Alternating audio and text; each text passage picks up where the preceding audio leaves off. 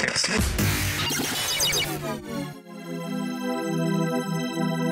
demystify what goes on behind the therapy room door. Join us on this voyage of discovery and co-creative conversations. This is The Therapy Show, Behind Closed Doors podcast, with Bob Cooke and Jacci Jones.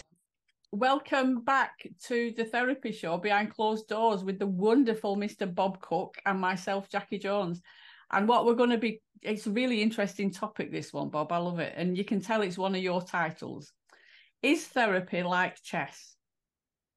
Absolutely. But they're all my titles, Jacci.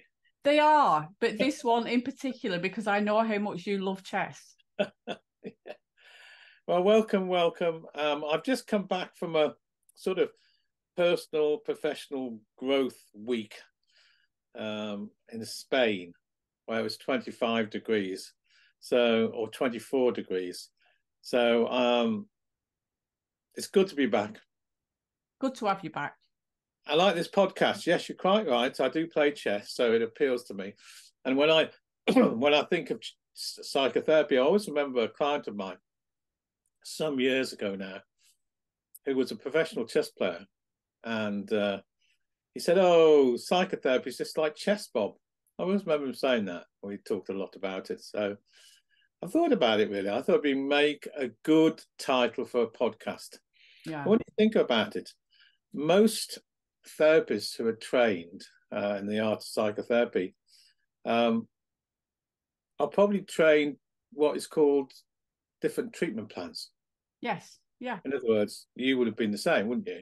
In your training, you would have learned about contracts, and you would have learned about working with clients, and you would also learned about different treatment plans. In other words, maps for different types of clients.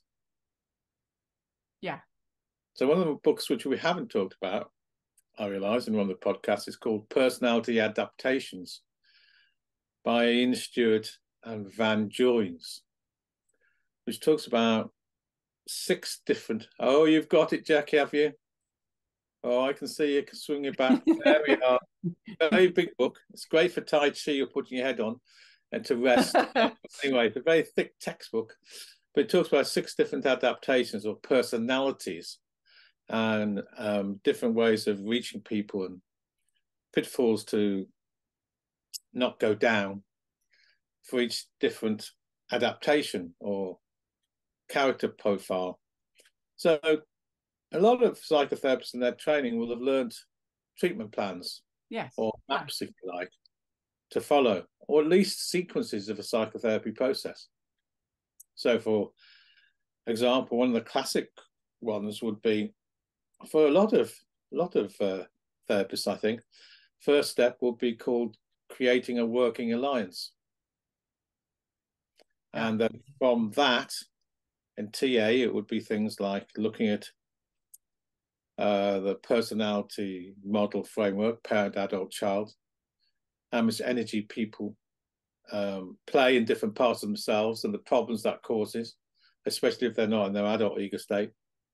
And then from that, perhaps looking at developmental deficits in the child ego state and helping them heal those and develop different coping strategies or decisions to integrate in the here and now. And that's a sort of treatment plan, isn't it? Yeah, yeah. I think we all need a plan going forward. Otherwise, we're just meandering around.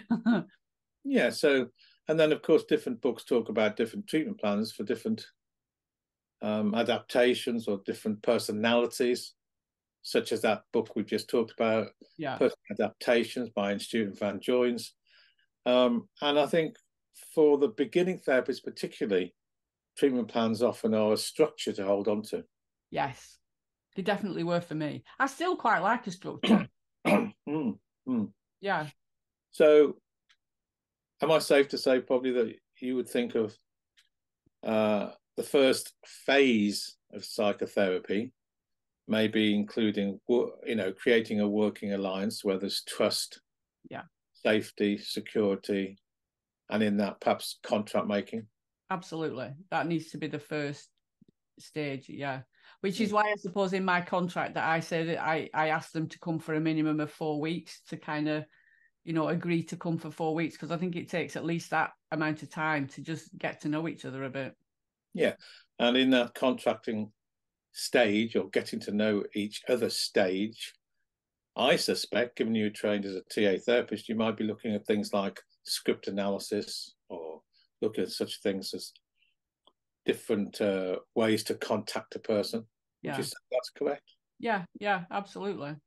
So Yeah. in your head, Jackie, you probably have, and I may be incorrect completely in this, a sort of vague, if not specific, way of thinking of phases of a psychotherapy treatment. Yeah, it's always open to adapting for me. But yes, yeah. I think most psychotherapists would. Yeah. I don't think this is sort of like new information. No. And in TA, there's many different types of treatment plans, but they all start with building a working alliance, which has got an element of trusty, safety and security in it. Yes. Yeah. And in that time, you'd also build up a sort of, whole wealth of what is called script analysis, looking at the life plan, which has been adapted often in the client's unconscious processes. Yes. Yeah. And I suspect that everybody listening to this would probably have a starting point on how they contact the clients in front of them and where that may or may not go. Yeah. So linking this into chess, are you thinking that that's kind of like the opening moves on the chess? Oh, Jack, this is why I love doing podcasts with you. You're reading my mind. Yeah, if you go and play chess is like three games in one. So the first stage of, a chess game is done very quickly, by the way. And there are a whole number of what we call opening moves, which you might play, and then the other person responds to those opening moves with well-rehearsed other moves to that particular move. So usually when people play their opening games or opening moves, sorry, not games, opening moves, they might move in the first 7 or 8 moves, and then the person responds back very, very, very quickly, because each person knows the predictable sequence of that particular opening move. So, for example, there's a particular move called the Sicilian defense. The Sicilian defense in chess. And so you will make the first 6, 7 moves as quick as a flash. And the other person who knows the Sicilian defense, because they've read up on it, will reply. So those opening moves take place pretty quickly. And the people responding, not are they predictably responding in a certain way, but they may have a variation of that defense, which in a way is helping the person understand a bit about the variations that a person might move in the opening sessions. So that's what I'm saying. I'm linking it a little bit to chess, the therapy sequences right at the beginning. Yeah. Psychotherapy. Which makes sense. Like you said, once you've got through that, the way that we interact with each other and that, alliance going, then for me, it is personality types and driver behaviors and things like that I fall back on all the time in my opening moves, just to give me an insight and some confidence on where we're going to go with it and how potentially that they're going to respond to it. The defenses that they might have around therapy. I think a bit of difference is that people playing chess will rapidly move their opening moves because they've crammed up on it, or they know different variations. So they'll move pretty quickly. Where in psychotherapy, it's more slower. It's much less predictable in a way. There's a lot more going on perhaps in those opening sessions than there is in chess, because everybody knows the different openings and the different response to the openings. But in chess, they then lead to what is called the middle game, where much more creativity will happen. So you have your opening moves, that leads to the middle game. And in the middle game of chess, there's a lot of creativity. And according to the unique style of the person in front of you, then the person on the other side will respond in a certain way. Yeah. Now, if we think of psychotherapy, once we've built up a working alliance and all the trust and safety and security has been put in, and we've started learning about a person's coping mechanisms or their developmental deficits, we will probably head a certain way. Now, what makes therapy, I think, particularly different from chess, but of course, the unpredictability of chess in the middle game is pretty similar, but is the unpredictability of the client in front of you. So in other words, as you get to know the person, the uniqueness of the person in front of you, the client I'm talking about here, yes, yeah, and history and how they've become the way they are, the unique person that tells their story to you, maybe different themes or different decisions for many other clients who perhaps have developed a similar story, but of course has a completely unique process to it. Yes, yeah. So as you get to know the person, even though you've done the script analysis, you'll be attuned and going with helping or be a witness to the client's story. So a lot happens then. So if we talk about phases and sequences of a psychotherapy treatment plan, first phase is always going to be working alliance, getting to know the actual client. The second stage, which is really much more about helping the person not only develop their early story, but learning the coping mechanisms that help the person survive, but also doesn't help them today. Oh. Yeah. And like you said, you know, the themes might be the same, you know, with lots of different people, but the way that they got to it and the content of those themes is unique to all of us. So you will tailor the psychotherapy process to that particular unique story that they are telling you. Yeah. Is how I see that second or third stage, if you like.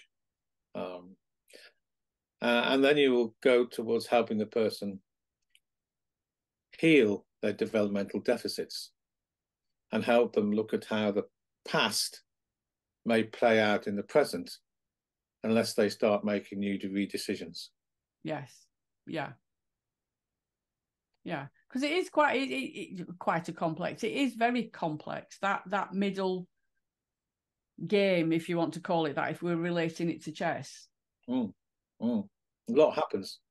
Absolutely. And even, you know, even though the person's background and their upbringing and everything is constant and it stays the same, our state of mind changes from moment to moment. So every time the client comes in, we're seeing a different side of them a lot of the time. Or that's what I find. You know, sometimes they come in and they're in a, you know, a good state of mind and the world is not that bad. And then the next time they come, you know, something's happened or, you know, their state of mind is shifted and they're really negative and everything's really bad. So we're constantly adapting to what's in front of us, although we've got this undercurrent of a plan. That's right. That's how I find it, yeah. And I think people have been TA trained according to, you know, which I think school you come from in TA. Eric Byrne, who was the originator of TA in the late 1950s, early 1960s, he had his major thrust, if you like, of cure, helping the client develop a resilient, robust adult ego state. Yeah. So when the client is coming from an adult ego state in TA language, they're acting appropriately to the age they are. So I'm 73, so acting, thinking, feeling, and behaving according to my own age. Yes. And not for some regressed younger self or from some sort of moral duty or shoulds and oughts of a mother and father or significant other. So Byrne was very much a person who used transaction analysis or developed transaction analysis with the idea primarily of helping the person strengthen their adult ego state, which is very CBT-ish, actually. Yes, yeah. It does make sense, though. I recently had somebody contact me and ask if I would see a member of their family, a young member of their family that was severely autistic. Which one I didn't feel qualified enough to do, but also I felt like potentially they wouldn't have enough adult capacity to undergo psychotherapy. So what was the criteria behind that decision? I understand what you've just said, but I mean, what brought you to that conclusion? Because I think with autism, one of the major things is, transactions between people and communication and that sort of stuff. And I know that I would find that difficult in a therapy session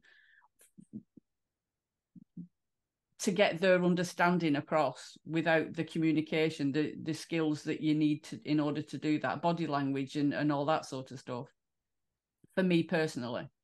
Yeah, so you're making decisions all the way along, who's suitable for psychotherapy and who might not be. For example, somebody who's got active psychosis and doesn't have much access to their here and now adult.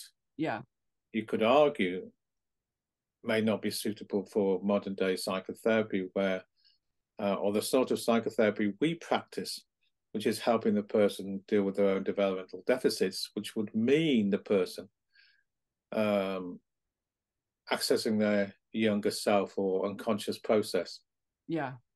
And for somebody who sort of coming from a psychotic place, that's pretty unprotective. Yes. And not cool, actually. Yeah. And, with people that are autistic, being able to communicate that with somebody else, I would imagine is quite difficult. And I just don't feel, competent in that area in order to do it. So declined. Well, I think that's professional, because it means that you are being very transparent and saying, well, perhaps I haven't got the professional expertise or whatever way you look at it. Yeah. To do the work that you want to do. Yeah, absolutely. But that middle game, I think, is when we do start to do, the most beneficial work. Oh, once they've started to trust you, which is the first phase. Yeah. Started to develop their own story and feel trustful with you to tell them that story, which is why they're there in the first place. Yeah. Is the foundations of any psychotherapy treatment plan or any psychotherapy process, because without those foundations, psychotherapy isn't likely to happen. Yeah. So that first stage of psychotherapy is very, very important, and then leads on to that process in the middle, which is more, especially if you're in TA, there might not be other disciplines listening.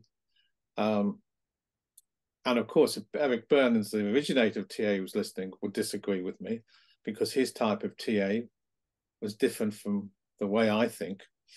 I mean, it's not that I don't think about the adult ego state and resilience, but I'm much more interested in looking at the developmental deficits of the past, and how the past affects the present, and what the client, or myself and the client, needs to do, which is usually the second stage as far as I'm concerned, which is heal the developmental deficits so they can develop different coping strategies, so they can have a different enhanced way of life.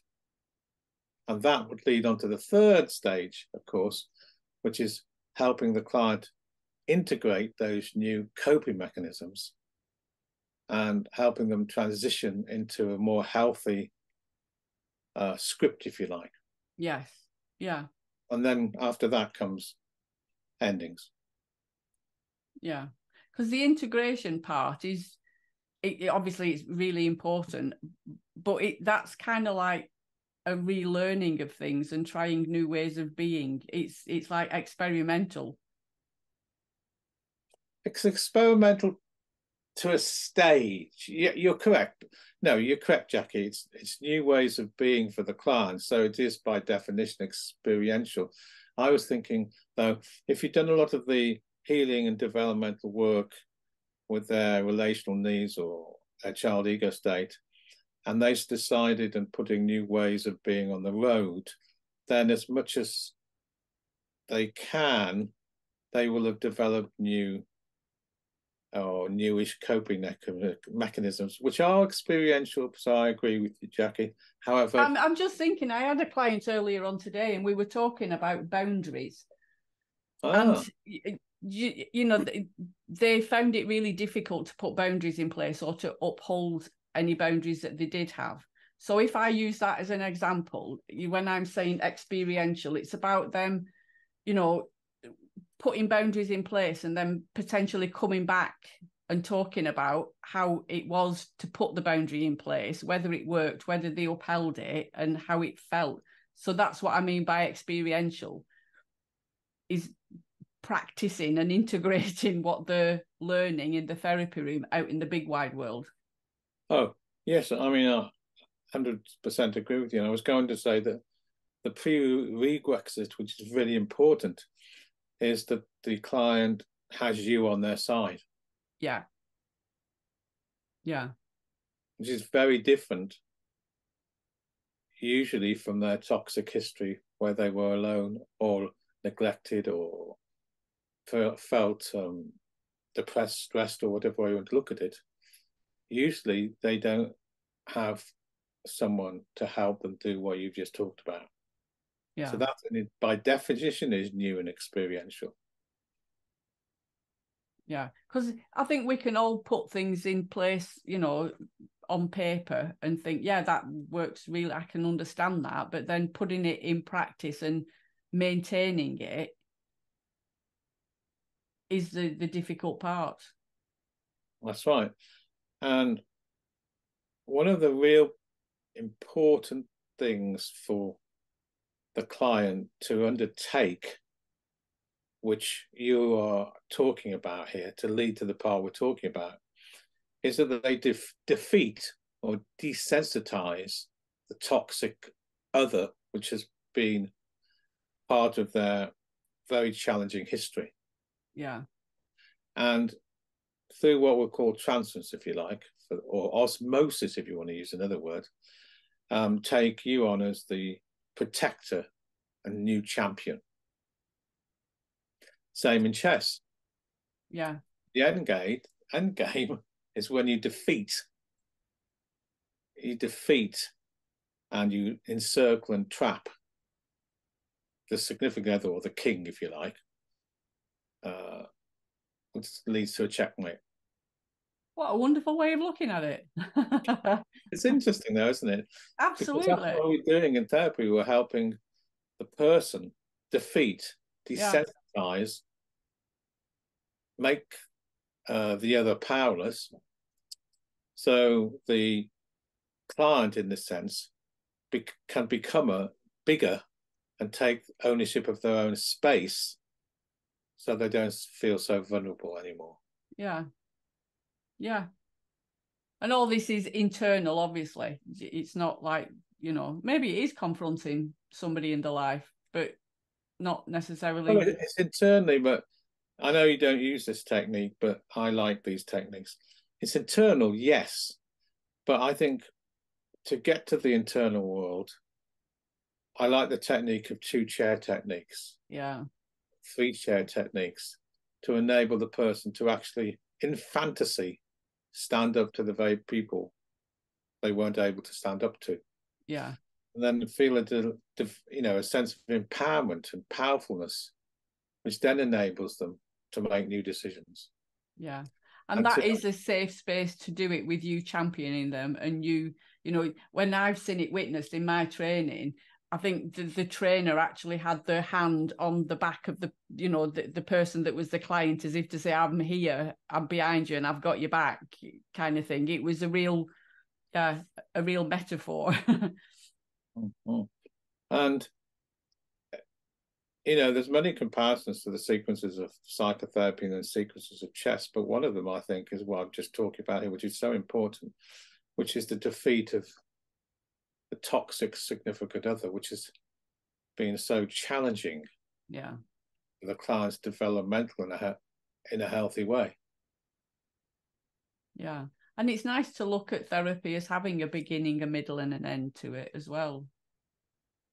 Absolutely. And I like what you talked about in terms of boundaries. So they start to see where they begin and where they ended. Yeah.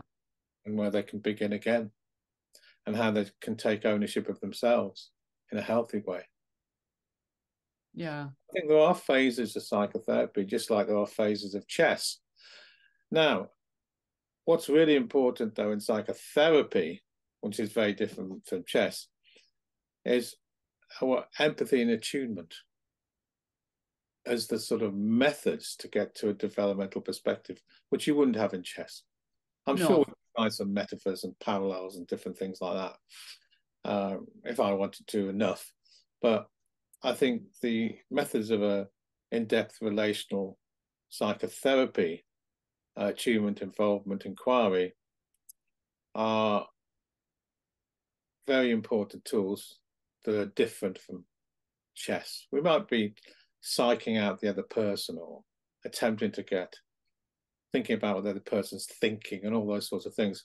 But I don't think true attunement happens. No. In chess, I mean. No. Therapy, I think it's really important to, you know, use the tools of attunement and empathy to enable the person to, or enable the therapist and the client to develop the journey that they're actually involved in. Yeah. I like the way you said then about, you know, inquiry as well. I think that's a massive part of, you know, checking in with them to make sure that I've got the right end of the stick. And calling a client out as well. I seem to be doing that a lot lately. What do you mean by that? So I understand. I sometimes think that a client is doing or saying what they think I want them to. They're adapting to you. Yes, yeah. So I see what you like a book then, personal adaptations. Yes, yeah. So I will call them out on that, you know, and so in an inquiring way, you know, is that really what you think? So what you mean is the psychoanalytical term of confrontation when you talk about calling out. Yes. Confrontation from a positive. Absolutely. Process. Yeah. So it's a psychoanalytical. So when you say calling out, you mean confrontation in a positive frame. Yeah. Okay. Yeah. And you said you're doing more of that recently. Yeah. Yes, I think so. With one particular client who I've kind of got the makings of him now, if that makes sense. And when I understand him more. Say again. Do you mean you understand him more? Yes. And by understanding him more, you're more able to perhaps think about confrontation in terms of helping him understand as well. Yes. I think that on the times when I have confronted him in a very, you know, kind way, he's had a real breakthrough and actually realised that what he was saying wasn't actually what he was doing or what he was feeling. It was, a protective mechanism. Well, I think that's what psychotherapy is all about. I don't think it's all about empathy and nurture. No. I think some people want that, but, you know, for this particular one, but I think that's only because I have got so attuned to this client. Yes, and he must obviously, or both of you must have a template of trust for that to happen. Yeah.